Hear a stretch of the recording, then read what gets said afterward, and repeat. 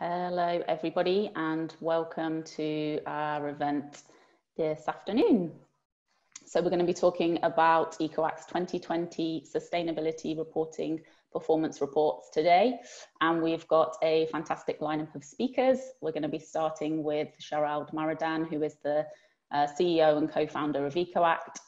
Then we'll move on to Cristina Raventós, who is the director of EcoAct Spain, and she's going to run us through the global findings across all 4 of the reports that we've issued today.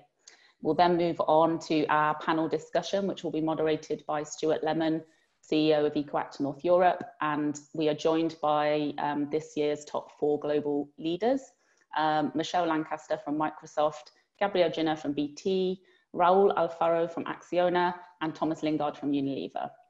We'll try to pose as many questions as possible to the panel, so do add them to the chat box that's at the bottom of your Zoom screen. And if you're a company that's listed on any of the indices we've scored in the reports, please do get in touch with EcoAct for more information about that. Details will be at the end of the presentation. I will now pass over to Gerald. Hello everybody.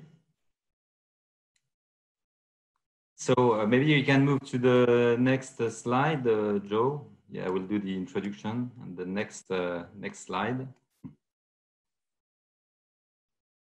Okay, so thank you. So you know our report is focusing on the sustainability performance for 4 global share indices. This is the 10th year for the FTSE 100 research. And we have incorporated the other indices, in the following years, the IBEX 35 in 2016, and then the CAC 40, and then the Dow 30. So we analyzed this year about 200 companies, which is great. And this year, across indices, we see that companies that are continuing to adapt and to develop their answers to climate change.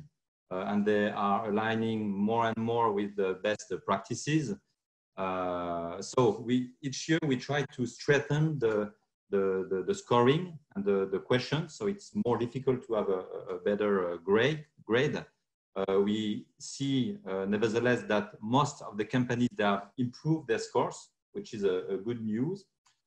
We didn't see a COVID impact this year.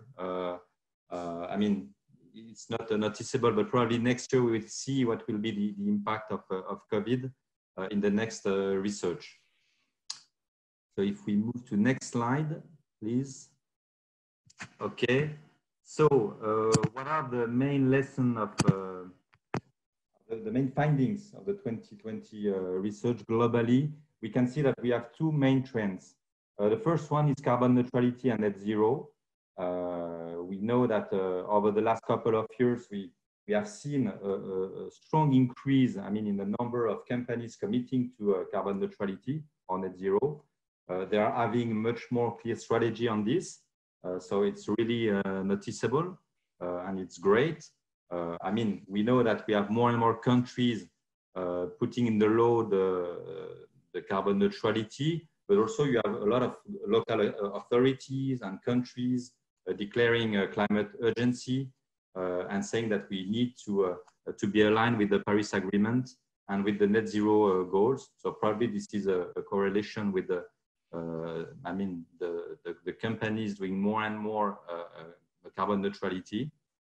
And also carbon neutrality is really now a way to structure your climate strategy because globally, when you want to be carbon neutral, you need to align with the trajectory. You need to offset your emissions. You need to be more renewables. You need to know much more your carbon footprinting. So, in fact, carbon neutrality is really covering all what you need to do a good climate strategy. Another main trend is regarding climate risk. A few years ago, we didn't have a lot of companies analyzing the climate risk. But now we can see that with the TCFD, and also, this is also required by investors, asking CEOs what is the impacts of the risk of climate and what is the opportunities. we have more and more companies working on this topic. If we move to the next. So, as you know, we keep the same methodology, even if we strengthen the different questions. So we have about 64 questions, and you have different points for each of the questions. And we based the research on the publicly available documents. The goal is really to ensure that we are awarding companies who are transparent in their recent sustainability performance. So we analyze the sustainability reports, we analyze the microblog and the website, and I mean, everything quite easily accessible by everyone. We still cover 4 main sections of scoring: strategy and governance, targets and reduction, engagement and innovation. I mean, this is the way you will contribute to climate change in the future through your products and your strategy, and also a measurement of reporting. So, I mean, this is the main findings. I will just give the floor to Cristina to go deeper in the research.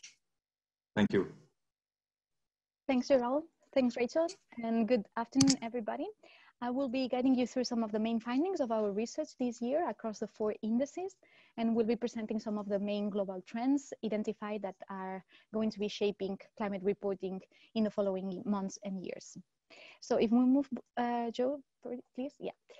As Gerald mentioned, despite more stringent criteria, scoring criteria this year, the average score from all indices has risen slightly from 53% to 55%. And if we look closely at the change in the average score per index, we see that the CAC 40 obtains the highest average score at 62%, followed closely by the IBEX with an average score of 60%, an increase from 56% last year.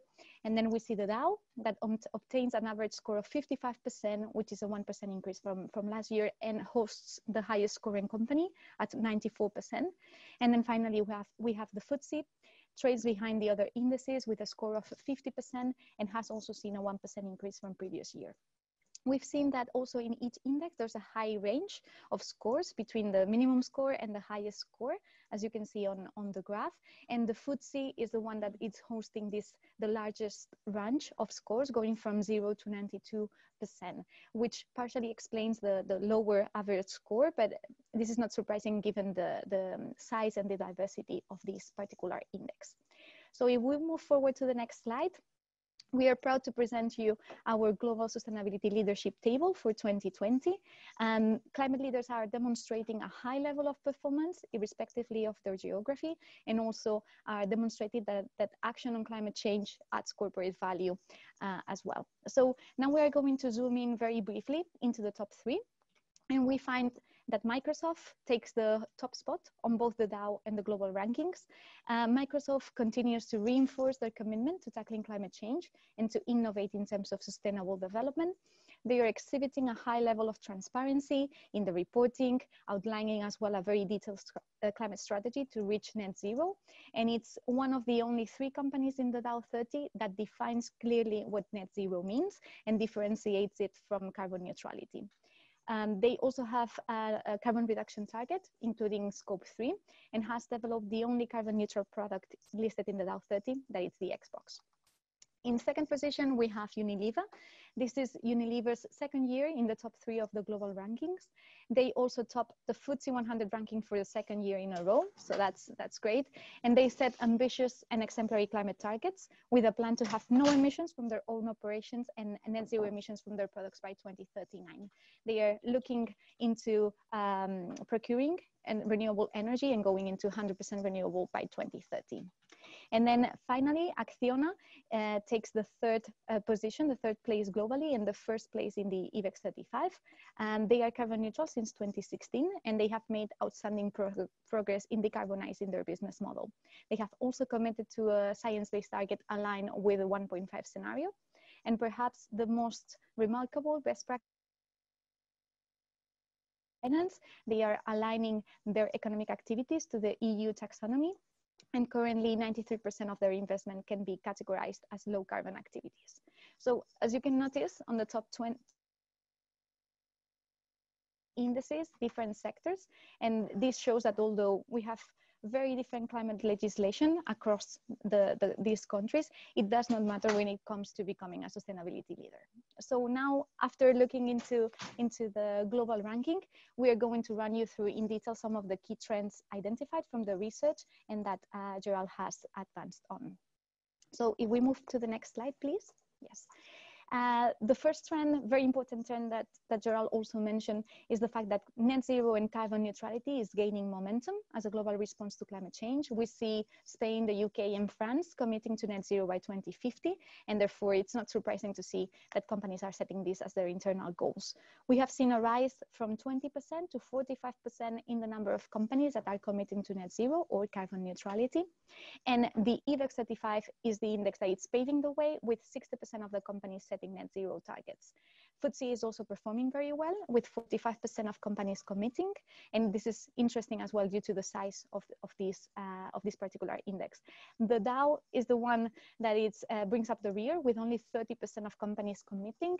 Not surprising, given the fact that the US has not set yet a country-wide target in that sense.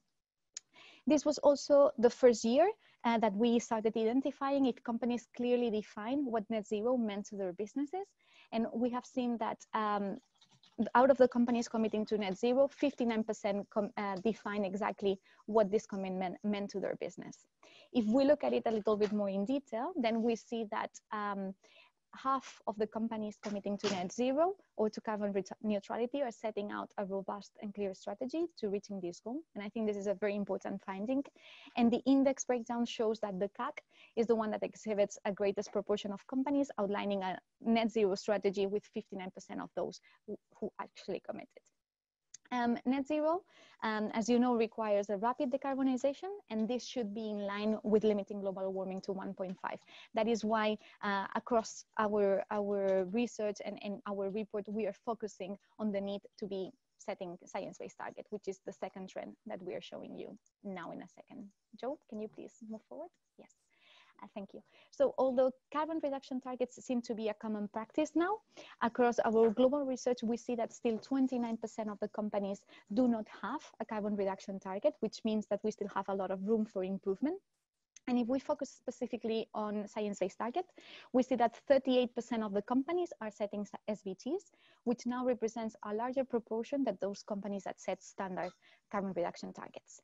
By index, we see that the CAC is the one that shows a better performance, with 50% of the index setting science-based target. And also in this sense, the graph also shows that the FTSE is lagging behind, with only 26% of the companies setting SBTs and an additional 70% committing to it. Furthermore, not all the SBTs are aligned with the most recent recommendation of the scientific community.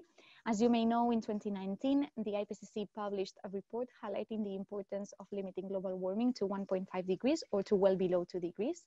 In this sense, the SBTi also responded to that and required that any new target that is being set has to be done below with the scenario of well below 2 degrees or 1.5 degrees. As a result, we are seeing, as you can see on the graph, that 51% of the companies that set a science-based target has done it aligned to the 1.5 or to the well below 2 degrees scenario. And this is an increase of 32% from last year. And then finally, and this is also quite an interesting insight, our analysis shows that setting SBT has clear advantages for managing carbon emissions. We have seen that 73% of the companies that set SBTs achieve reductions. And this suggests that actually setting an SBT outlines an achievable pathway to reducing emissions and keeps companies more engaged with actively reducing them. If we move forward to the next slide, we also present you another of the key trends that also Gerald mentioned in his intervention. So climate risks and TCFD recommendations are also a key trend. It has been for quite a few years already. And this year we have seen another large increase in the number of companies aligning with TCFD recommendations, despite this increase in the strictness of our scoring criteria, in order to ensure that companies align with the four areas, key areas of the TCFD. We see from our research that 50% of the companies are aligning with the 4 areas compared to a 38% this year. And this is showing that TCFD alignment is not only increasing, but also companies are becoming more explicit on how they are implementing these recommendations.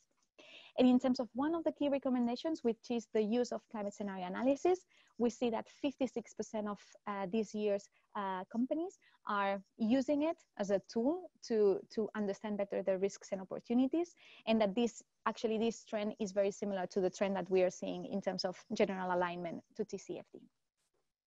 And then finally, the last trend, please Joe, if you can, yes, thank you. So the last trend that we are seeing is the focus on Scope 3 reporting, and the fact that the focus on the full value chain is increasing. For the majority of the companies, we see that Scope 3 makes up more than 40% of their overall emissions. So this is really an important element to address when tackling company environmental impacts. What we can say from our research, that 83% of the companies report part or the total of their Scope 3 emissions. But if we look closely, then we see that only a few calculate the majority of the emissions generated throughout their value chain. We see that although some of the categories may not be relevant, it's important to give a valid explanation as to why these are not relevant and therefore not calculated. So we see that only 18% either understand the full impact of the value chain or give a valid explanation as to why these categories may not be relevant. And more worryingly is the fact that only 38% of the companies include Scope 3 under their carbon reduction targets, but we have seen that in general a lot of companies are showing reductions in that sense, but not specifically committing to an objective. These reductions may have been achieved through a greater interaction between stakeholders. So for example, we see that 92% of the companies engage with their suppliers in order to reduce emissions, amongst many other initiatives.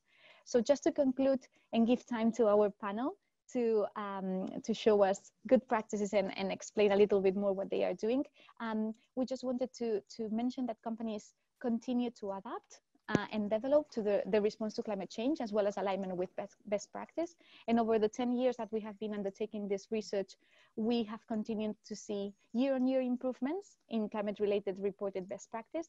And although this year we are really encouraged to see an increase and an uplift in companies' commitment to net zero, it's really important that these are backed up by sound and achievable strategies if we are to succeed in this global goal of net zero by 2050.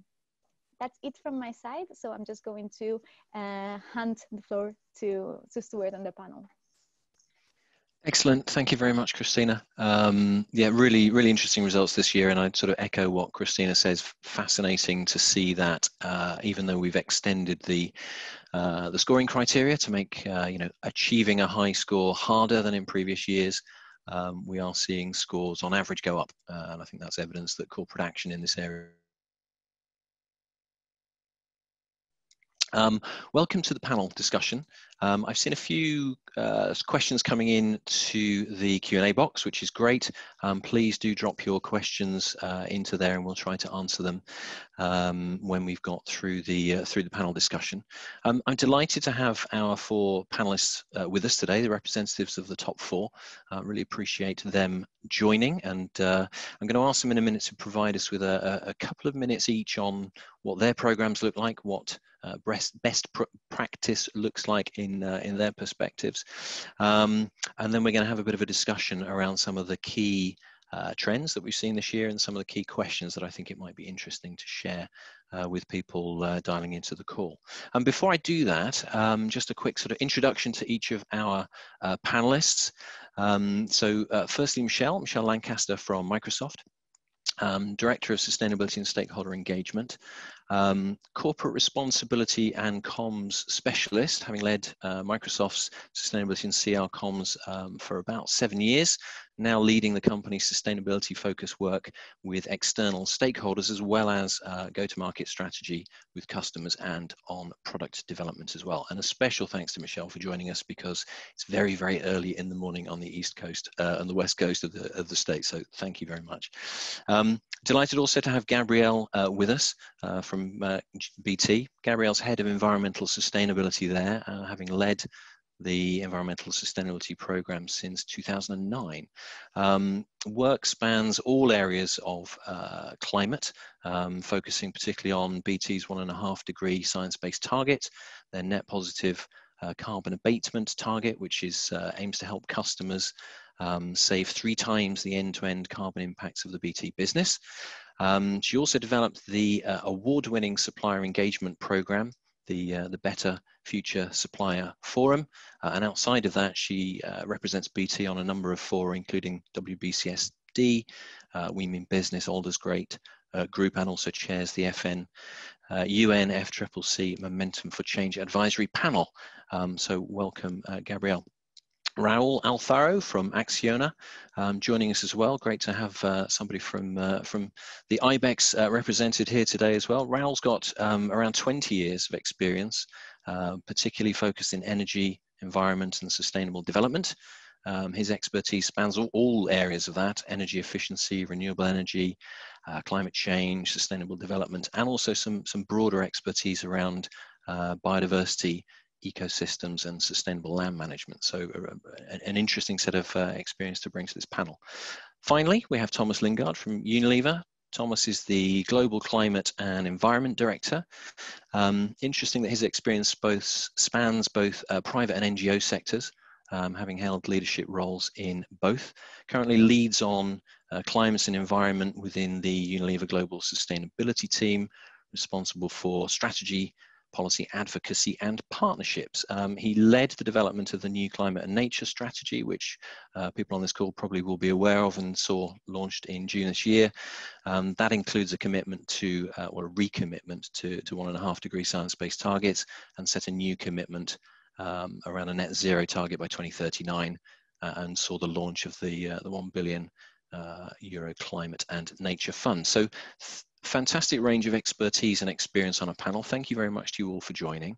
There'll be, as I say, time at the end for questions, so please put those into the Q&A box. And now I'm going to hand over to Michelle. If you could please take us through a little bit of what Microsoft's up to.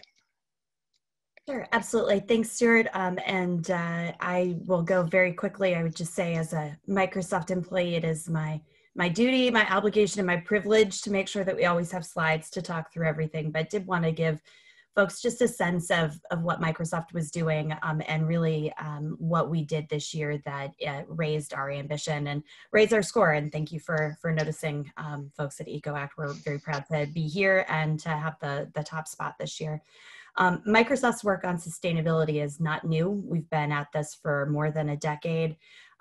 What is different over the course of the past year, I think, is less notable in terms of our goals and more important in terms of a strategy reconfiguration that led to the implementation of those goals. We had long thought about sustainability as something that we needed to do to look after and to improve inside our own 4 walls. So really making sure that we took accountability for our Scope 1 and our Scope 2 emissions from an operational perspective. To that end, we have operated carbon neutral since 2012. We have an internal carbon tax.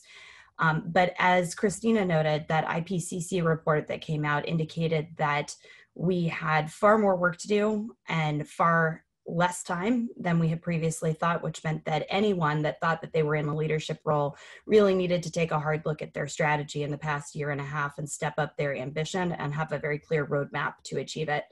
And that's what we did at the end of 2019, prior to the implementation and announcement of our goals. We sat down with our senior leadership team, and I think what is most notable about that work is that we went from sustainability as something we felt was a responsibility to sustainability as an opportunity and something that's deeply embedded in every part of our business. And if we hadn't done that work, I don't think you would have seen the level of ambition out of Microsoft this year.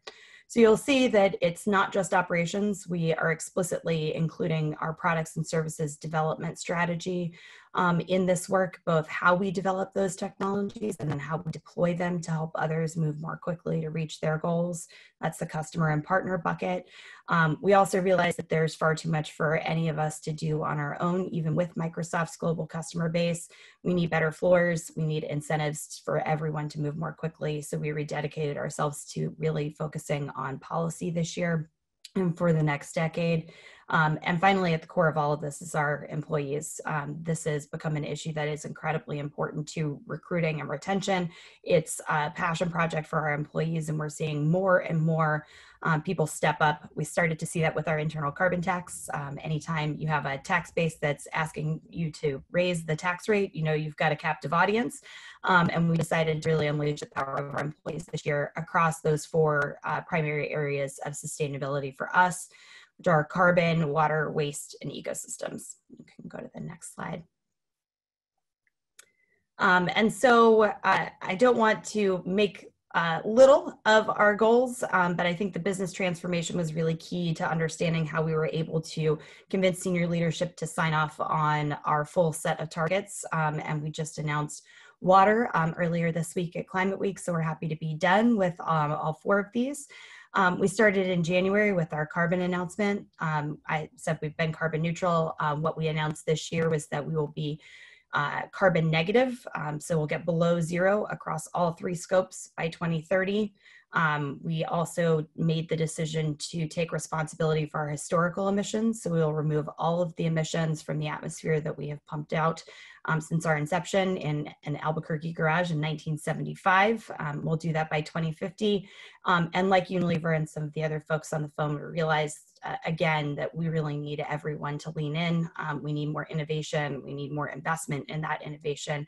And so we established a $1 billion climate innovation fund that we have begun to already make our first 3 investments out of. From there, in April, we moved on to ecosystems. We announced that we would build a planetary computer, which is really understood as our commitment to collecting and housing all of the data that's necessary to understand what is happening on every facet of our world, how many forests do we have, how are they changing over time, so we can better understand human interventions in them, and then also to build the requisite compute power to make sure that we can run all of those data sets over time. We included some operational commitments there as well. In August, we announced our waste target, which is to be a zero waste company by 2030, expanding on the work that we had already done in facilities and carrying that into our data center environment and through the use of really looking at the end use of our products. And then finally, as I said this week, water, which would be water positive, which simply means that we will replenish more water than we used in water stressed areas of the world. And so that is really at the top line of where we are. By 2030, Microsoft will be a carbon negative, water positive, zero waste company that is also building a planetary computer. So we'll be busy for the next decade, I think is really the summation of that work. I do think it's important. A lot of the times when we talk about net zero, we end up really focusing on carbon, but these are all highly interrelated. The energy water nexus is impacting the carbon emissions, the ability of communities to adapt and adjust ties very deeply into ecosystems and water issues. And we really wanted to think about not just what net zero was inclusive of scopes 1, 2, and 3, but really inclusive of what does the world need to look like in a net zero transformation. It needs businesses to fully commit, and we need to be looking at the full complement beyond carbon. And then I think the last slide. And I think this is the last piece. Those are all our goals, but we need to make sure that that's translated into our product and customer strategy, as I mentioned, because for Microsoft to get there, it's helpful and necessary, but wholly insufficient to move the rest of the world. Our total tonnage in terms of carbon emissions is under 20 million metric tons a year, and that is, a drop in the bucket. So what we've also really focused on is how to convert those high-level strategies around getting to net zero, getting to carbon negative, and thinking about how we start to build that into our technology, making sure that customers are benefiting from the investments that we make and that we're making that transparent and real to all of our customers. We think that will help grow market demand for those services and provide a better return on investment, encouraging other businesses to lean in. And then we'll move into developing new products and services, helping on a platform strategy and then on a tailored basis to help our customers move more quickly.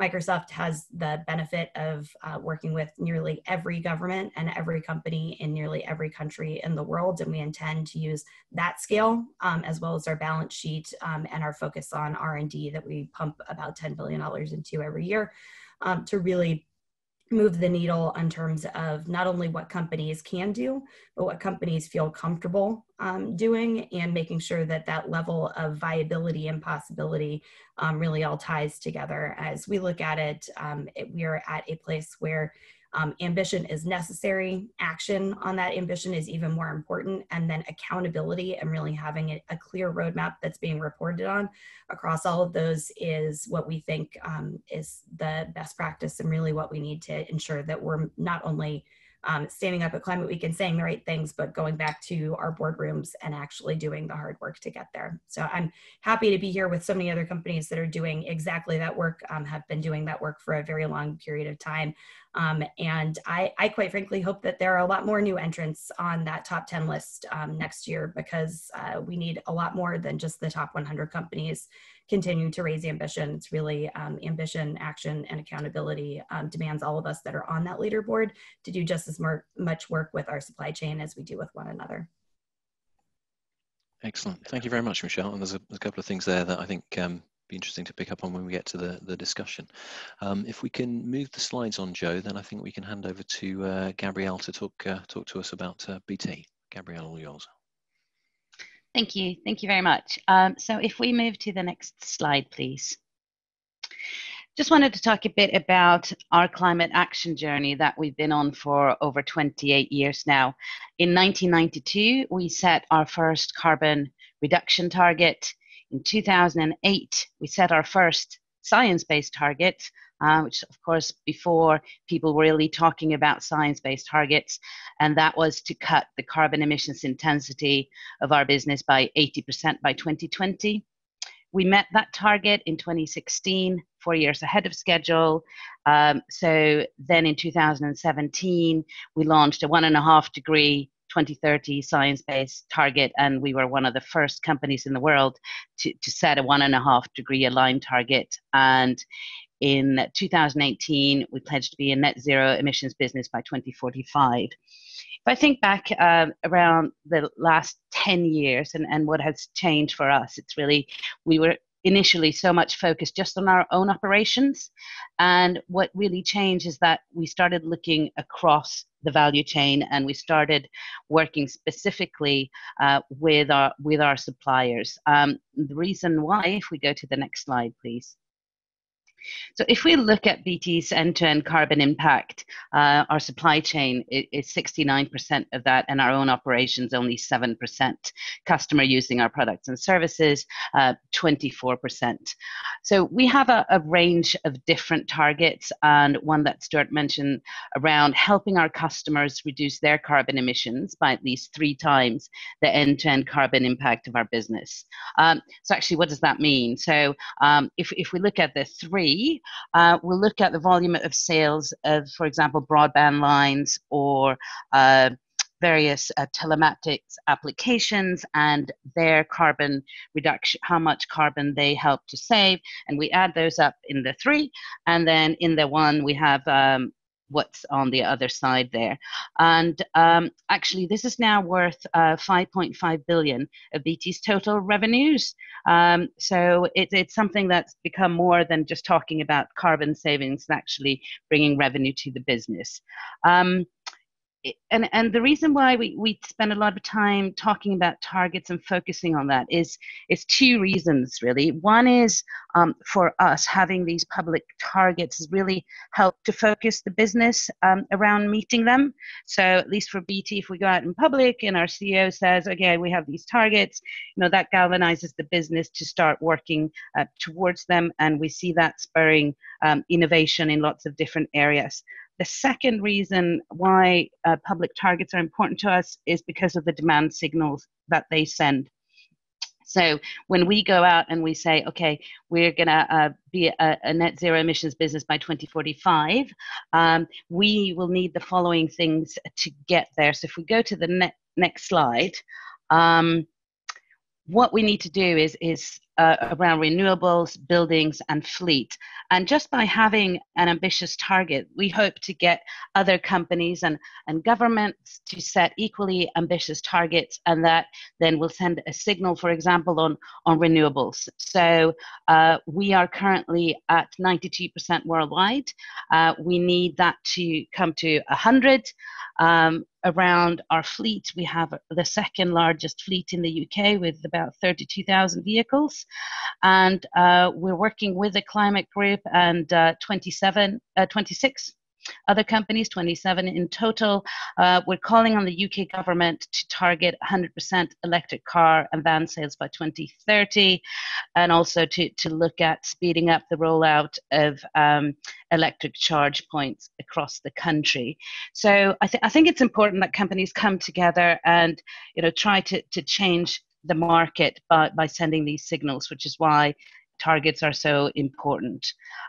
If we go to the final slide.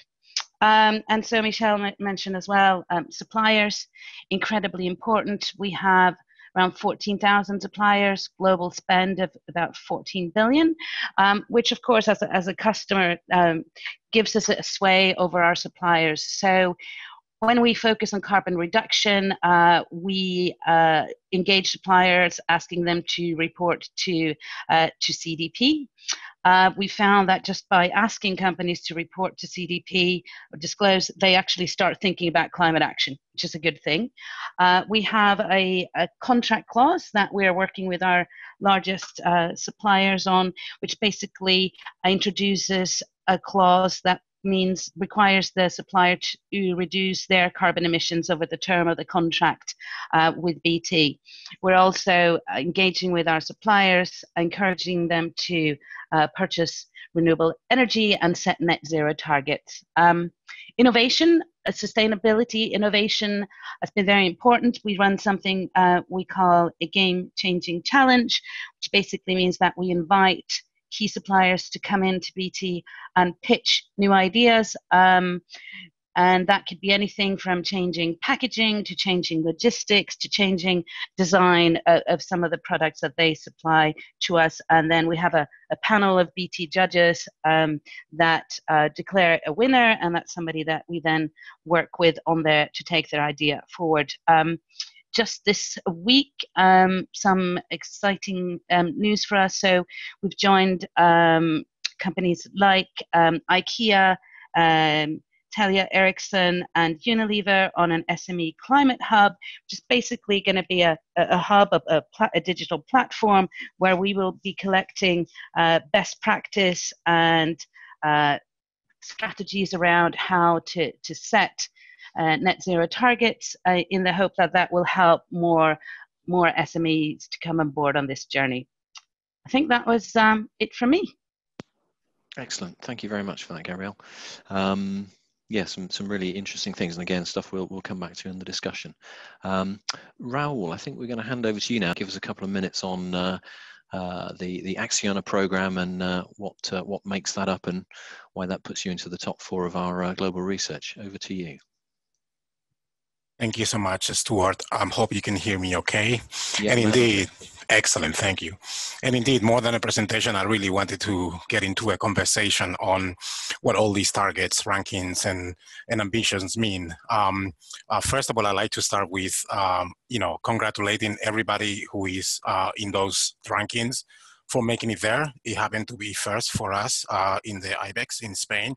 It could have been any different number. I think what is important is that we're seeing a long list of very ambitious progressive companies aiming for that. So I think that's something that I should congratulate to all the other companies making the list. I think it's also remarkable to see the progress that Spain has made. When you show the numbers of the IBEX, you did see that Spain was the country that had the largest share of commitments. You have 21 out of the 35 companies making the index committing to carbon neutrality. I think that really shows the commitment that is happening in the context. So I think it really goes beyond being first. It really goes being part of a large group of companies that are really committed to that. I think in terms of the targets, I think our focus right now really is on results, and the results are determined on the one hand by the targets that have been set by the Paris Agreement, but I think we shouldn't be losing sight of the broader picture, which is the SDGs and the Vision 2030. And this is where we are ranking our strategy.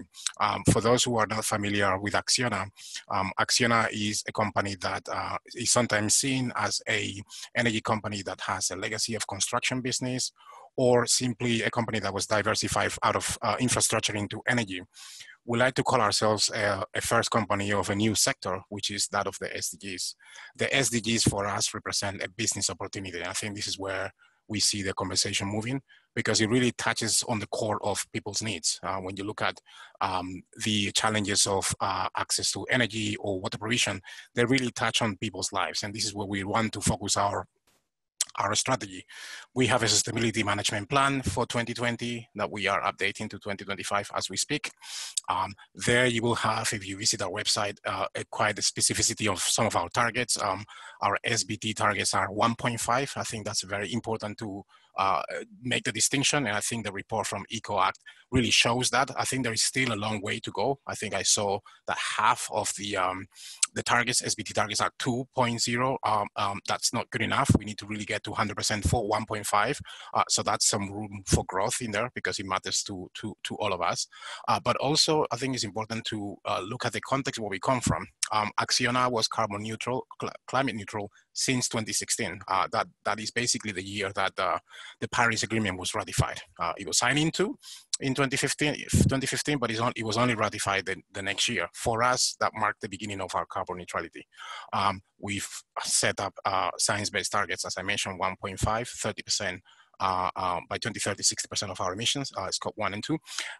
But I think what is really important, and it was mentioned at the beginning for us, is that we start moving a little bit beyond targets and we move into results, that we move a little bit beyond rankings and we move into really what moves the needle. And maybe let me throw a number of figures in there. When you look at the 25 biggest emitting companies in the world are actually among the 15 leaders on the CDP rankings. So I think there's something that is not working right there. So we can give ourselves taps on the back on making to a ranking, but if these companies remain the biggest emitters, then there's something that isn't really working. In fact, 6 of them are top of the Dow Jones Sustainability Index. I think it really gives you a sense of indeed the very encouraging progress, but also the challenges that we have ahead. Because if you don't move beyond the rankings, then we have a bit of a problem to address. And this is one of the reasons why for us, taking into account the developments at the European level, the European Green Deal that we see as Europe's growth strategy, but most importantly, very granular developments like the development of the sustainable finance taxonomy, for us became a way of explaining ourselves better.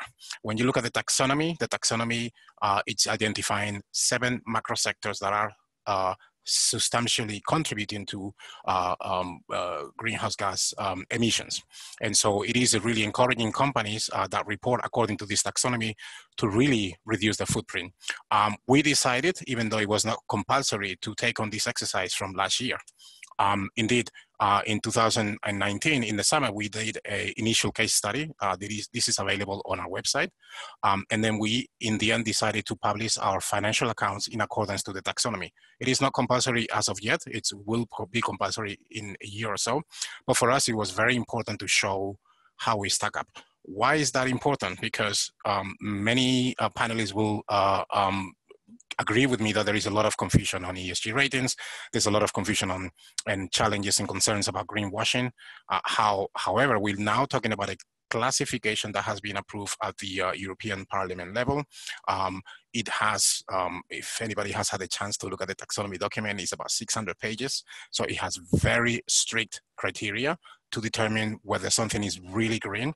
And for us, that was a very high importance, because unfortunately, now we're seeing, with the very positive commitment that companies are making about sustainability, we also see a lot of question marks from the financial sector. And so for us, it was very critical to undertake this exercise, such that in 2019, as mentioned before, 93% of our investments were aligned with the taxonomy. I think this is a figure that says much more than any ranking for us. 83% of our operating results were aligned with the taxonomy. And then 58% of our revenue were as well aligned with the taxonomy. For some of yourselves that might be thinking this is just important in the context of Europe, it is not. It is really attracting a lot of attention. You may have seen last week how Europe has increased its commitments in terms of climate targets from 50 to 55% by 2030. But for us, it actually helps us explain something that is a bit difficult to explain. I mentioned earlier that the taxonomy identifies these 7 microsectors. Acciona business actually is aligned with 6 of these microsectors. What does that mean for us? Is that we cannot really see ourselves as simply a company that just provides electricity or supplies water, but rather a company that is addressing humanity's pressing challenges as identified the Vision 2030. And so that's how we want to look at these numbers. How close are we to contributing to impact, rather than just simply reporting on performance? We really want to take the lead in addressing the world's pressing challenges. And I'm joined by a number of companies who have and share the same vision. But for us, I think it goes beyond presentations. It actually goes into showing results. All of those are available in our website, and I'm really looking forward to engaging in the Q&A. Thank you. Thanks very much, Raúl. Some interesting stuff there, and we'll come back to probably a couple of those points if we get time. But first, we'll hand over to Thomas to take us through your view from Unilever, please. Thank you, Stuart, and thank you very much for the invitation to join you. Conscious I'm the fourth of 4 speakers, I will be as brief as I can. I've got just this slide and 2 others, and I'll try and just make 3 points. Forget the first slide. We put out a number of new targets in June that supplemented some existing targets. What I'm going to do, I'm going to stick in the chat box a link to the detail of those commitments so that you can kind of read up in your own time the detail of them. I thought maybe rather than to chat through those,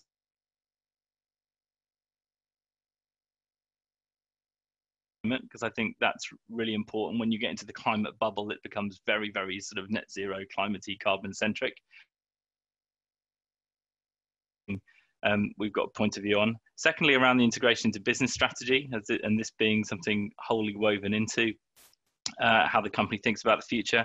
And a third point around how you structure sets of targets to drive particular behaviors, which is something, you know, in putting this slightly strange set of targets together that we thought a lot about. So on that integrated point, I mean, every business is different. Every business has a different kind of value chain, different kinds of issues.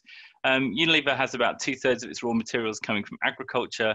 You know, we're very steeped in the debates going on around you know, the effects of agriculture on climate change, whether that's you know, deforestation in commodities, supply chains, or you know, on the upside, the potential for sort of soil carbon sequestration from new forms of regenerative agriculture.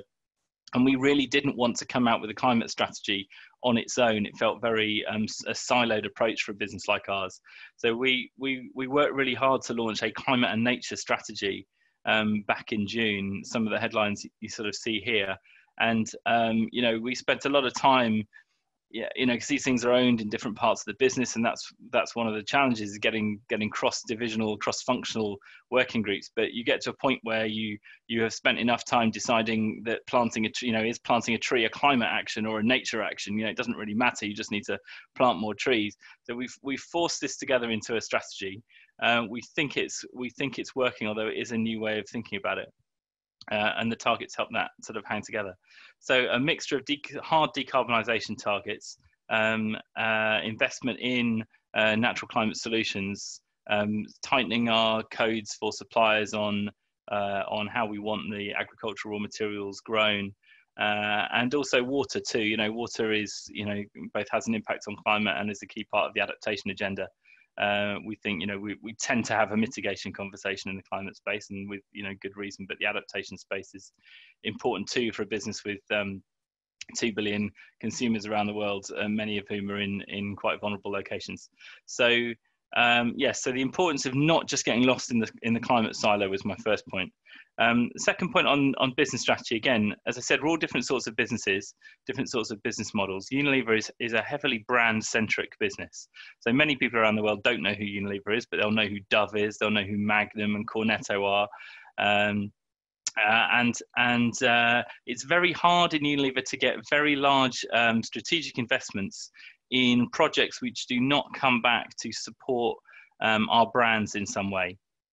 And we've been, like Michelle and Gabrielle and Raúl, we've been in this space a long time, but it has been quite a corporate agenda for Unilever in terms of trying to do the right thing, trying to decarbonize, getting power to renewables. It's been less visible in our brands and our divisions historically, and often because consumers have been more interested in the social issues, around products than they have in the environmental issues, bar some very niche segments. And we see that changing. We expect that consumers are going to become even more demanding than they are today in terms of how they see brands and companies responding to this. And what we're trying to do with the Climate and Nature Fund that's quite interesting is to use that money to give the purse strings, if you like, to our brands and our divisions to say, can you find investments that you want to make that are relevant to your value chains and your supply chains, that you can also then engage your consumers on and use that to drive consumer preference. So this is not just a sustainability strategy, this is now baked into the heart of our business strategy. And you'll see on one of the links that I shared, the Clean Future announcement that we put out at the start of September, which is really our home care business's attempt to try and integrate some of that thinking into how do you take the spirit of moving towards net zero into the core product territory and make that relevant to consumers. And then the final point, just on the structure of those targets, if we go to just the last slide, we already had these targets to be zero emission in our operations, so basically switching all the energy sources to renewables and getting rid of the nasty high GWP refrigerants.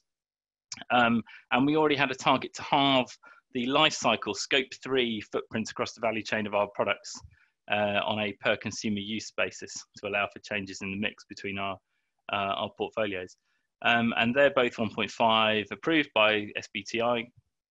But with all of the momentum around the need for a long-term signal, we went with the net zero by 2039 target too. And that was really, again, partly a political act because we know the power in the policy and advocacy space of big companies setting up and saying, setting a direction of where they think the world should be going. But also to start to inform a point of view on offsetting and the role that should play. And, we were quite careful in this one to not have that target drive a rush to buying lots of cheap offsets. We are intending to put the money in through the Climate and Nature Fund, but we didn't want a situation where the business felt it could take its foot off the pedal on accelerated decarbonisation by buying offsets. So we've kept that Climate and Nature Fund, which long term ties into that 2039 target, but in the short term, the business has these very fixed decarbonisation targets, which it can only meet by taking the carbon out of the supply chain. And we toyed a lot with different options of constructing different types of targets, and we just we found that was the best way to drive the right behaviours, because as soon as you give somebody a €3 a tonne way out of doing a hard thing, they will take it. Particularly if that target is going to be monetized, attached to performance rewards and bonuses and so on, as we're pretty good at doing in Unilever. So so we haven't given our teams the easy way out to get to zero, but we are committing through that fund to drive the right behaviors in terms of investments in nature-based solutions. Excellent, thank you. Always good not to give people the easy option, I think. So I would welcome that and celebrate that. Thanks very much to the four of you for those presentations and comments. Really, really interesting stuff. We've got a few questions just for that I'd like to ask and have the chance to discuss. And if we've got time, we'll pick a couple of the questions that attendees have put through the chat box.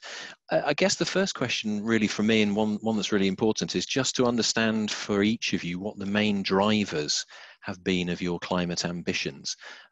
You're mostly, a long way down the sustainability and climate journey. You've got well-developed programs in place, hence the results that you've seen. But I'd be interested to understand what the main drivers have been, and particularly how that's changed over time and perhaps recently. Michelle, you referenced the shift from kind of doing this as an act of responsibility to one as of opportunity. Gabrielle, you talked about being one of the earliest to adopt a 1.5 degree target, a very high level of ambition at the time. So interesting to hear about what's driven your businesses. Perhaps Michelle, you could start. Yeah, I think it's really simple, and I want to be cognizant of time, but I think we're a data-driven company, and there's a lot of data that indicates that you need to be doing a lot more, that I think anybody in the sustainability space that feels good about where they are right now relative to the global data is probably not paying a lot of attention to the world around them. So we feel a lot of pressure in terms of time.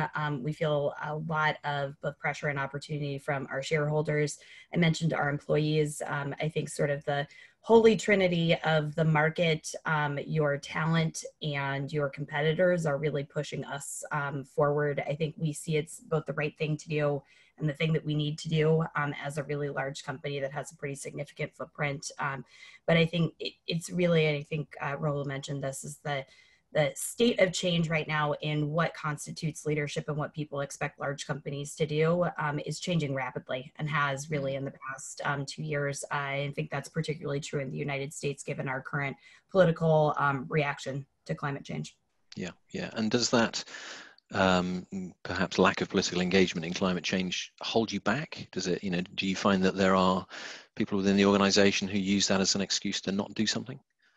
I don't think so. Our president and our CEO have been pretty clear on where we will agree and where we disagree. And I think I remember talking to our president, Brad Smith, right before we announced our AI for Earth program. And he said verbatim to a reporter, the US may be out, but Microsoft is still in. And we have a pretty large GDP and a pretty large reach and a pretty large revenue number. And I think you see a lot of companies in the United States feeling more emboldened to step up, because I think that's been removed.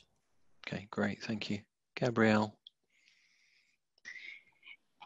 Yeah, so just to add one thing, I agree with everything that Michelle has said. Just to add to that as well, for us, it's been around the business case and cost savings. So we use about 1% of the UK's electricity for our networks and data centers. So anything that we do in terms of energy efficiency and driving down energy consumption is good for the business. So in the past decade, we've saved around £343 million through energy efficiency programs. Yeah, that's a real, very significant. Oh, and just one more point. I guess on a leadership, you talked about being leaders and leadership journey. I think it's quite hard once you've started in a leadership type position to then say, okay, you step back from that and you're not going to be in that position. So it's kind of self-perpetuating. You want to stay where you've been, and it's really hard to go backwards. And do you think the sort of change that we've talked about that's happened in the last 2 years, particularly with implementation of TCFD, the publication of the 1.5 degree report from the IPCC, and all of the sort of momentum that's driven net zero governmental targets, do you think that makes this, and I'm sort of picking up a point you made on Twitter earlier on, Thomas, do you think that makes this very much mainstream now, and it's a sort of shock and surprise if corporations aren't doing it? Because the results of our research show there are still quite a lot of organisations not, engaging and stepping up and taking this stuff as seriously as we all clearly agree that they need to do. Yeah, I think definitely. So yeah, I've been in this role for about 11 years. Things have definitely moved on. you know, from me just kind of talking about climate with people within the climate bubble, to being more widespread and people knowing a lot more about it. But I think, Stuart, you're absolutely right. We here who are interested in this, you know, to us, sometimes it seems, yes, everybody's doing this, but when you look at your statistics, actually they're not, right? So there's so much more that we need to do, and that's what I think for us, focusing on suppliers, focusing on SMEs where we can have some influence, is how we're trying to drive to get so many more companies come with us on this journey. Yeah. Thomas, I think you were going to sort of step in on that point. Yeah, look, if it was only a technical problem of decarbonisation that we were facing, I would say, you know, do you need a target? Maybe, maybe not. You know, it's possible you could be a business that's, you know, got the right values, got the right strategy, you're busy working away at it, you know, but we know this is a political change process too, and a huge societal transition that needs to take place with some quite tricky things that need to be solved by politicians primarily in the short term, in terms of how that transition will play out, and, you know, how you take care of the, you know, the people who lose out through no fault of their own through that transition. And I think the difference between a good sort of decarbonisation strategy and a good climate strategy is one that recognises that you're fundamentally engaged as a political small p actor in a systems change process. And the act of, you know, putting your target out there, even if you're not totally sure how you're going to meet it, is incredibly helpful to politicians who would like to go further and faster, who've read the IPCC report too and are terrified by the prospects of what inaction would mean, but need the air cover from businesses that say, we don't know how to do this yet either, but we can see we've got to get there, so why don't we all commit to it and then start, you know, stop the discussion on whether we're going to do it and start having the discussion on how we're going to do it. Yeah, no, I absolutely agree with that. Yeah.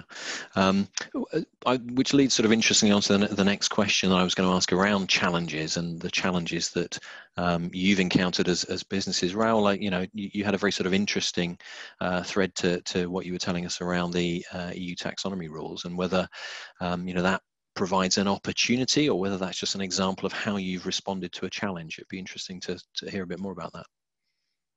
Thank you so much, Stuart. Maybe I'll start with your previous question, which is our driver. Our driver is the SDGs. You know, the Sustainable Development Goals are our roadmap, and it's as simple as that. Then we happen to be a company that develops infrastructure for mitigation, adaptation, resilience. If you look at the SDGs, 72% of the SDGs depend on this particular investment on infrastructure. And I'll give you a couple of figures. 940 million people in the world lack electricity. That's just simply unacceptable. 663 million lack drinking water sources. That's just simply not a place to do business. 2.4 billion lack sanitation facilities. And the list goes on. I think I'm joining this panel after 10 years working in multilaterals, in the UN, in the World Bank, and also 10 years working in the private sector. I think that this is the time where business really needs to deliver on humanity's biggest challenges. And I think that's really what drives us. Now, what happens, and moving to the point of the taxonomy, Stuart, is that then it does happen that there is actually plenty of capital to address these challenges. But just let me give you sort of like the bill on these challenges. There is an estimate that in order to address the goals of the SDG number 13, we need an additional $660 billion annually, okay? And then you're hearing trillions of dollars in recovery packages around that. So where is the disconnect? Then you have that, you know, to address some of the water and sanitation challenges that I've mentioned earlier, you just basically need to increase the investment into $260 billion per year, additional. Again, I'm comparing that to the trillions that I've mentioned earlier and the trillions that you keep hearing in the news these days when you talk about the COVID, post-COVID recovery. And then you need, in order to address some of the access connectivity challenges, you need to invest $400 billion in roads, ports, rail. That's what we do. But I think it would be very, very simplistic to say, you know, we just build bridges. We want to address humanity's biggest challenges. However, I've mentioned the trillions. There's money on the table, but at the same time, there's an investment gap, which is estimated at 2.5% of GDP globally. So the taxonomy for us helps us precisely to show investors where you should put your money. Put that simple. Our chairman yesterday mentioned it in the Climate Week New York that for us, the SDGs is a business opportunity. It's not all negative. It's not all gloom and doom. In fact, there is something to do. But then capital needs to be moved to where the needs are. And so the taxonomy helps us show investors because investors are confused. I mentioned earlier, there is significant problems with greenwashing and we know them. And so I think it's important that taking the leadership of the European Union, taking the leadership of many governments around the world, like New Zealand, like France, in terms of climate laws, climate reporting, it is important that now we have the clear signals from public institutions on what is green and what is not green. What does help companies contribute to these very ambitious targets of net zero? Well, we need to tell investors where the money should go. And for us, indeed, the taxonomy, saying 93% of our capex is aligned with the taxonomy is an important signal to the markets because right now, they don't really get it clear with the very alphabet soup of SEG, ESG rating and ranking. So I think that's where the taxonomy helps. Okay, excellent. Thank you very much. I'm quite conscious of time. We've run over a little bit already and participants are unfortunately dropping off as they have other commitments to go to. So I think we'll try to wrap it up there.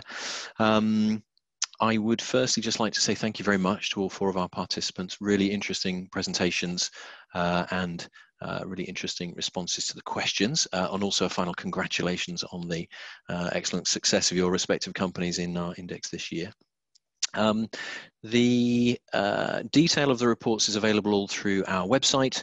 All of the links are shown there. It's all on the landing page, so you'll be able to find both the reports and the contact details for EcoAct if you have questions. If you are one of the participant companies in one of those indices and you'd like some more detailed feedback, get in touch with us and let us know and we can share that information with you. But apart from that, that's the end of our session today. Thanks again to our panelists. Thanks everyone for joining and have a good rest of your day. Take care. Bye-bye.